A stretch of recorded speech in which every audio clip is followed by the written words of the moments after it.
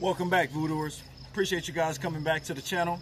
First and foremost, all my Voodooers out there, my subscribers, I want to say I appreciate you guys liking and sharing the video. I want to say thanks a lot, coming from the bottom of my heart.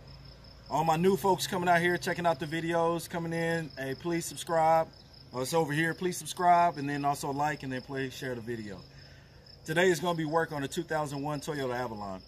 What we're going to do to this car today is we're going to change the spark plugs, all 6 of them, which is a 3.0 liter V6. And then we're going to change the oil, air filter, new fresh 5 quarts of oil, and then also we're going to do a headlight renewal. And this job is fairly easy. Only thing about it is the back 3 spark plugs are pretty much a pain in the butt to get to.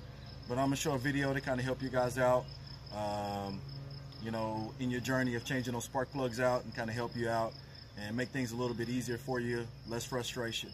So let me go ahead and get right into the video.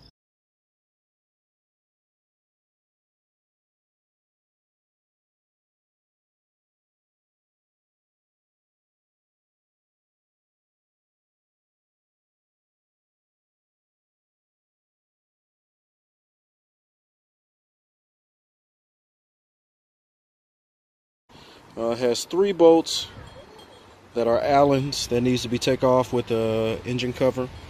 Of course, you have your 3 bolts, your 3 10mm bolts that holds down your coils. Disconnect the coils first and then remove the coils. On the back, it has a small window of opportunity here for you to get back there with the coils. That's one. You can actually see that 10mm bolt right there. If it doesn't focus on my finger, yep, right there. And then of course on this side, I had to remove the diagnosis port, and then also there's a negative ground that I remove in order to get to the coils back here.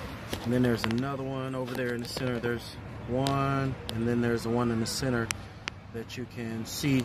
Of course, what has been a big help for me is a piece of rubber hose, putting your spark plug inside the hole and then thread it in with the hose first, so that way you don't cross thread those spark plugs as you're putting them in.